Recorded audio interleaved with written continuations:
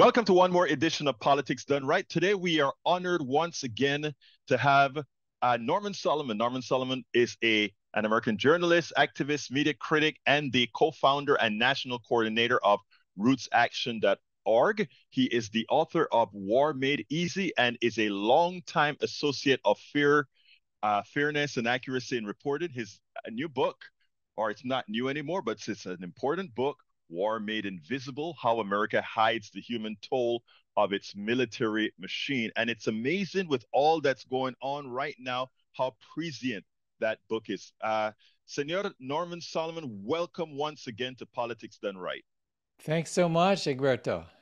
Let me tell you, Norman, I've been going through some of your work at Common Dream. I know that you write in other places. So for those who don't read Common Dreams, tell us the other places where your essays appear, please.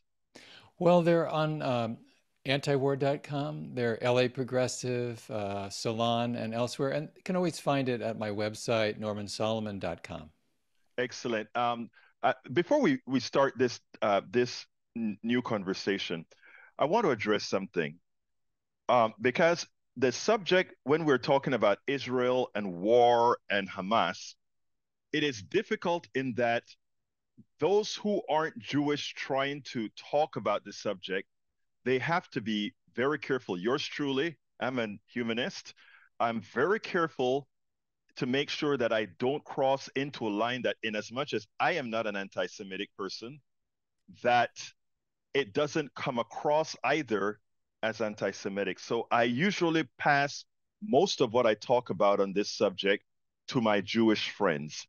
You are one of my Jewish friends. So beforehand, please tell me a little bit about yourself and your religion, etc., so that we can get this discussion in the right context.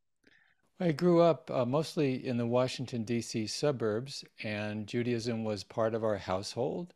And I also, as a child, learned a lot about the Holocaust and was frightened as a young boy to read the stories and see films about the Nazis and the stormtroopers. I feel that I understand a lot of the fears and the worries and the anger that Israelis and Jews elsewhere in the world are feeling right now. Great. I am glad to do that. So let's get into the discussion. First of all, I want to give you a big thank you because there are not a lot of people that are brave enough to do what you're doing on Common Dreams. You have articles, and I want to name out some of these articles' titles, and then we'll discuss the guts later on. But Israel's 9/11 is a slogan to rationalize open-ended massacre of Palestinian civilians. Hamas is a terrorist organization, so is the Israeli government, provocative. Uh, Biden is a genocide denier and the enabler in chief of Israel's ongoing war crimes. Could not have been said more clearly. The US and Israel agree it's okay to kill thousands of children. What you see on TV, folks, your eyes are not lying to you. Don't let anybody tell you that. Ghoulish euphemism, poetry, and the nightmare of Gaza. Let me tell you, it takes a special person, a bold person, to be able to write that and put that out here, given so much of the blowback that APAC and many other organizations are doing against anybody who attempts to be rational, pragmatic, and truthful. You say. The blowback is intended to make people be quiet, to, as you say, not believe their own eyes, to refuse to be rational, and to refuse to have a single standard of human rights. And Egberto, I really feel that that's key.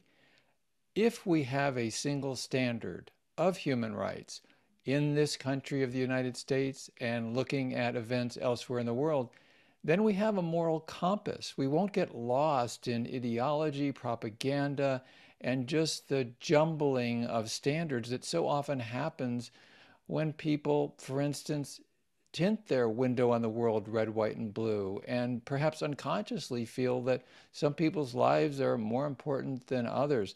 The objectification of those who are either omitted from the US media screen or put in very fuzzy focus so that we don't really understand or have conveyed to us their humanity, that's a system that really discounts the humanity of certain people on the planet. We know where that leads. When we discount the humanity of some people because of their race, religion, ethnicity, the language they speak, the culture they have, that's how atrocities can be sustained. And I think this is a clear example. Help me here, please. 1,200 or so innocent Jewish brothers and sisters were massacred by the terrorist organization Hamas. Subsequently, over 20,000 plus Palestinians, more than half or so of them children.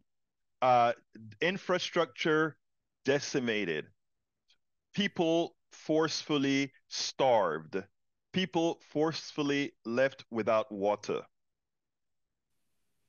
Uh, Norman, please explain to me how our media can present those two stories, which they are accurately presenting. They're presenting the suffering of the Palestinians, but the narrative, it seems to me, is missing. The narrative is missing because of a lot of the buzzwords and the way that the window on these events is tinted. And so we hear the word terrorist applied to Hamas, which I think is absolutely appropriate. They engaged in terroristic activities. Most of those who were killed on October 7th were civilians. But the word is used so selectively because, by any consistent standard, the Israeli government, since October 7th, has been engaged in massive terrorism and mass murder in Gaza. So, to step away from that and to avoid that reality is to dodge a essential human question. Do we justify somehow the massacre of civilians for, and then fill in the blank, any number of conscious or unconscious reasons? We, as you refer to, are living in a moment, as we have for, wow, more than 2 months now, where, according to the top official director general of the World Health Organization, there have been 10 children killed in Gaza on average every hour. This should be completely intolerable. It's so outrageous and really echoes some of the horrors that we know about in studying history. And to compound this crime against humanity or to enable it, unfortunately, the U.S. government is a participant in that mass murder by shipping weapons as the murder is taking place to reinforce the Israeli military, by vetoing ceasefire resolutions in the UN Security Council. This is a time when, unfortunately, we're learning more about the character of those who are running the U.S. government at the very top. And it's not only outrageous, but it must inform our future attitude and organizing so that we can turn these atrocities around and stop them. I want to use your own words against you. And this is your article. Hamas is a terrorist organization. So is the Israeli government. And you couldn't have said it any better. I want to read this to you, my friend.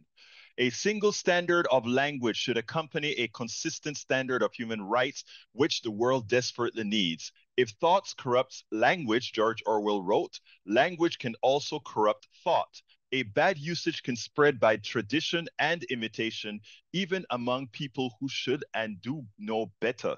No amount of rhetoric from its defenders and apologists can change the reality that Hamas engaged in mass murder. What Hamas horrifically did to more than 1,000 Israeli civilians of all ages 2 weeks ago, which is when you wrote this, meets the dictionary definition of terrorism.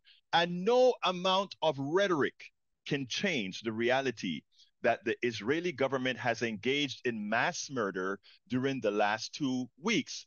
What Israel's military is horrifically doing in Gaza already killing several thousand Palestinian civilians of all ages, also meets the definition of terrorism. And my brother, that was 2 weeks after it started. It is now from a few thousand to over 20,000, you say. It really is a challenge to our own humanity, our capacity to organize effectively in this country, and at the very basis, truth telling. Daniel Ellsberg passed away this summer, and one of the profound lessons of his life, beginning with the release of the Pentagon Papers, was and remains that silence is complicity. During the 1980s, when there was the launch of ACT UP and AIDS activists, there was the saying, silence equals death. And it's true. We enable our government to continue a policy of inflicting, through, in this case, the Israeli government, inflicting death on civilians to the extent that we're silent. And unfortunately, there is still a lot of silence one way or another. So I feel that this discussion today is part of the process of breaking the silence so we can have a better kind of policy and a better country and find a way to sustain life instead of destroying it. You know, APAC is on, if you watch cable TV, if you watch network TV, you'll start seeing APAC doing some very clever messaging in which they include that Hamas are the terrorists, we Israelis are doing the right thing, and we're there to protect Palestinians as well. While they're getting decimated, how do we counter that kind of a budget when what they're doing it with these ads as well is making people that are truth tellers like yourself seem like you're out of step. You're right. It's very clever messaging. And it's an echo, and I think decoding it is part of the process. It's an echo of what we heard beginning with 9/11 in response to that crime against humanity to try to justify what followed, which was in 22 years since then, under the name of the so-called war on terror, as the Brown University Costs of War Project has documented, directly killing more than 400,000 civilians under the name of the anti-terrorism war, and indirectly killing a total of 4.5 million people in many countries under that rubric. Right after 9/11, the Secretary of Defense, Donald Rumsfeld, said as the U.S. was engaged in its follow-up to invasion of Afghanistan, we're talking very late 2001, Rumsfeld said, let's be clear, every American, every civilian in Afghanistan is dying because of Al-Qaeda. And so it was a step of past, present, and future self-absolution. No matter what we do, no matter how many civilians we kill, we have no culpability whatsoever. It's all the fault of Al-Qaeda because of what they did on 9/11. Very similar to the messaging we're getting from AIPAC, from the Israeli government, from apologists for the Israeli government right now. They say, whatever we do, they always want to change the subject back to what Hamas did. You know, former ambassador to Israel, uh, Israel ambassador, I think it's to the UK, Mark Regev. He is one of the major spokespeople on MSNBC, NBC, and all over the networks, and he's great at doing exactly what you just said. Uh, we send blind bombs. We have videos that show blind bombs falling out of the sky, just decimating neighborhoods. And when they ask him about it, he says all of that could stop today if Hamas just returned the hostages and surrender. Yeah. Yeah. And that's the end of the discussion. It, Yes, very much. And U.S. spokespeople, notably, for instance, John Kirby from the National Security Council, speaks in very similar terms. changing the subject back to Hamas as though history ended on October 7th, and really as though history began on October 7th.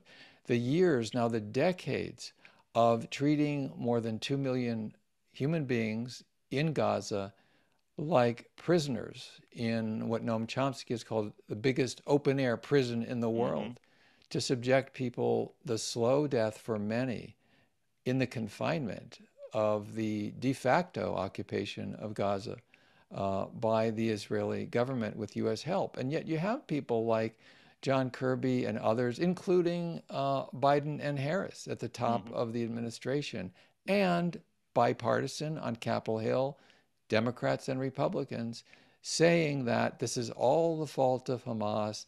And even now, as you noted, Egberto, we have 20,000 people, human beings, souls extinguished, just as precious as those. If you go to the mall in Houston or San Francisco or New York or anywhere else, you're seeing people who are just as innocent as those who have been slaughtered courtesy of U.S. taxpayers and Israeli taxpayers.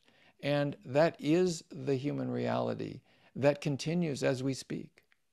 A few days ago, Hakeem Jeffries gave a speech, a huge speech, and where he just came in the complete defense of Israel. It was pretty embarrassing because it seems to me that he lowered himself. He lowered his moral standards such that for so much that needs to be done later, it'll come back to haunt him. Because I feel going forward, while it may not happen right now, what we are doing along with Israel right now, I think is going to come back to haunt us. So what I want to ask you, Norman, is give me a wrap up in the form that tells me where do you think we go from here? Where should we go, or how best to accomplish what both of us know needs to be accomplished with this story?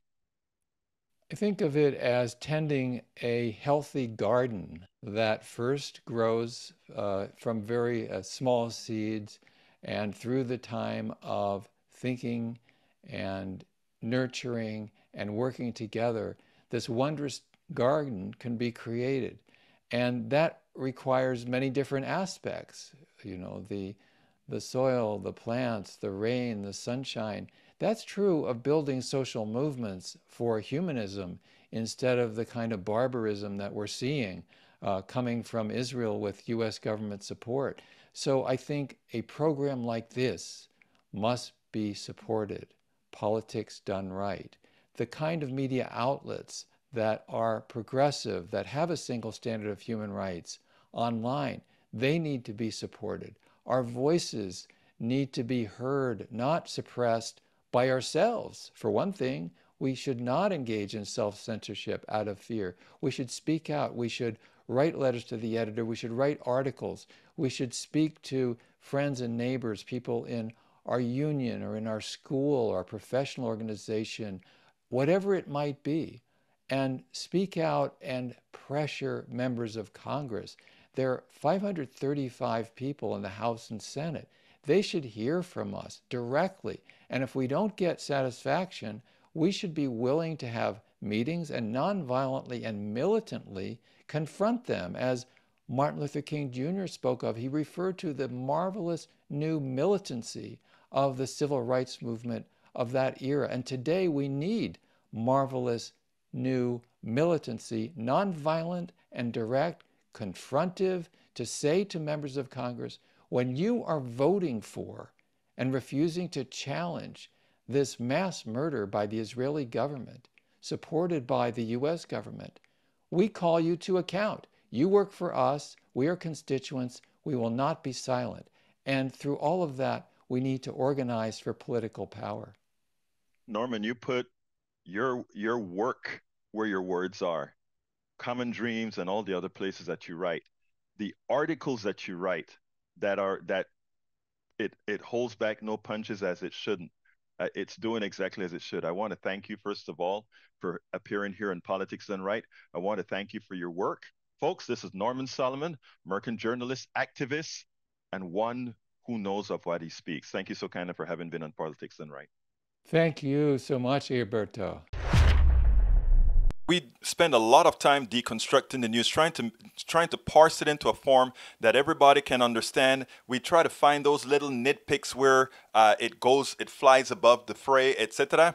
If you really like these videos that we do, I want to ask a big favor. Please go ahead, number one, subscribe to our channel, and number two, please join if you can. Thank you so kindly for watching. Keep watching. Please remember to share. We must populate the entire internet with our progressive message, a message that we know is what most Americans say that they want. So help us, please join.